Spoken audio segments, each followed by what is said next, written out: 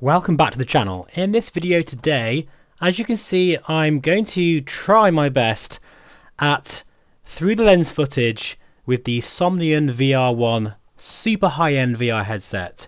Now, as you enjoy this footage, just to say, as always, this channel is sponsored by FS Academy, and they've got a new bundle called Zero to Hero, which contains 5 training packs for Microsoft Flight Simulator.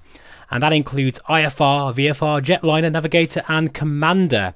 Priced at $69.99 USD, it represents a 40% discount off their full lineup with over 60 training missions from a real-world pilot. If you're interested, check the description below. Available in the marketplace and through their website. Right, back to the VR1, and you'll be pleased to know I'm going to show you some racing sims as well. That is thanks to Arta for providing me with his own footage. That's why some of it will be cropped. I've no idea what this is. I think it might be a set of Corsa as a guess, but it really does showcase the QLED panel and the natural colours. All the usual things apply with through the lens footage. That is, any artifacts, like you can see some banding, some reflections, some strange sort of anomalies that appear. That's just because it's being recorded through a phone screen, which isn't really ideal, admittedly, but it's the only way that I know how to do it without spending loads of money on a special camera, and I'm just not up for that, guys. Sorry. But here's some Half-Life Alyx footage actually, and you can see all the incredible details of this game. Valve, please, please, I'm hoping that you've got another PC VR game in the works that looks this good. So I thought I'd show you some of the black levels. While still a work in progress, the VR1 does have local dimming.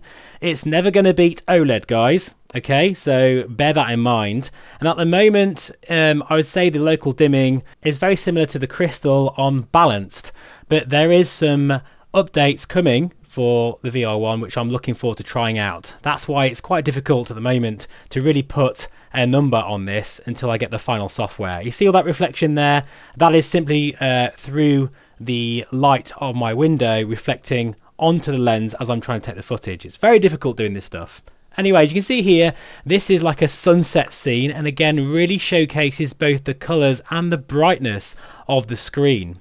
It's a bit wobbly because the headset is a bit heavy really, and trying to hold it really carefully, and the tracking was going a bit funny because my base stations are really close by, because generally speaking I'm in my motion rig and they're set up for that, but for these recordings I'm very close. That was a 146 just gone by there, beautiful.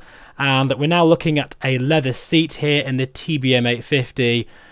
Nice frame rates. We're getting around 40 to 45 frames per second at the moment. I'm working on a setup guide which will be released once the VR1 has been, completely finalized and is ready for prime time.